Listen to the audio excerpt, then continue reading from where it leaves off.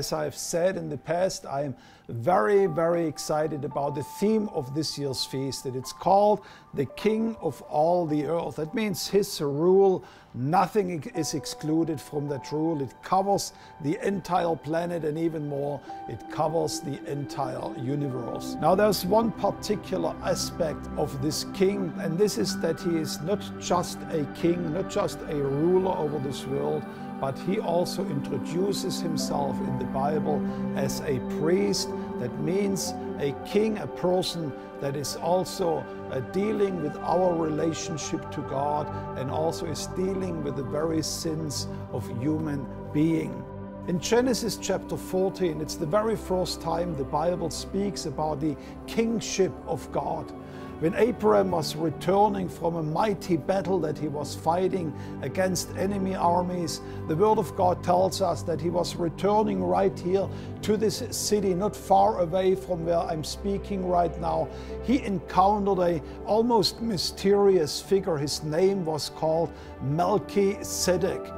And we read about him the following, and he says, as he returned from the battle and the defeat of Chedor Laomer, and the kings who were with him, the king of Sodom went out to meet him in the valley of Shaveh, that is the king's valley. And Melchizedek, the king of Salem, brought out bread and wine, for he was a priest of the Most High God. And he blessed him, saying, Blessed be Abraham by God, the Most High God, the possessor of heaven and earth.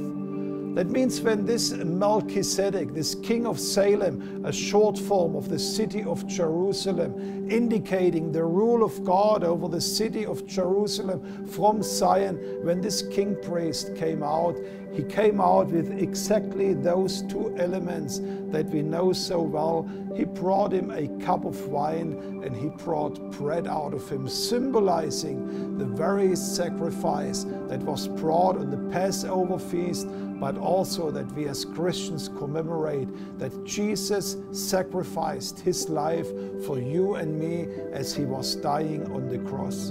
And this gives us a very amazing revelation over this king, that he is not just this supreme ruler over the world, but he also is a servant king.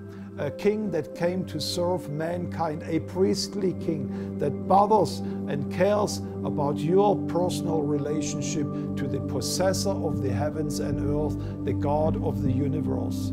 The book of Philippians tells us, Paul was writing there, that Jesus Christ, he was giving up the glory that he had with the Father. He gave up, so to speak, his heavenly throne. He came down on earth. He completely gave up his glorious being and became a man just like you and me. And not only that, he says he was obedient even as far to die, and not just to die, but to die the most excruciating death that a man could die at that time. And this was to hang at a cross as the one who was the ultimate sacrifice for the sins of this world. And this is the King who we are serving. And this is the King who we are going to celebrate at this year's Feast of Tabernacles. I already now look very much forward to join you and to celebrate with you, and no other spot than the Garden Tomb itself in Jerusalem, this amazing King that gave himself for the salvation of mankind. And the Bible tells me that in this blood of Yeshua, in this blood that was shed here for 2,000 years ago, there is the same power today than it was back then.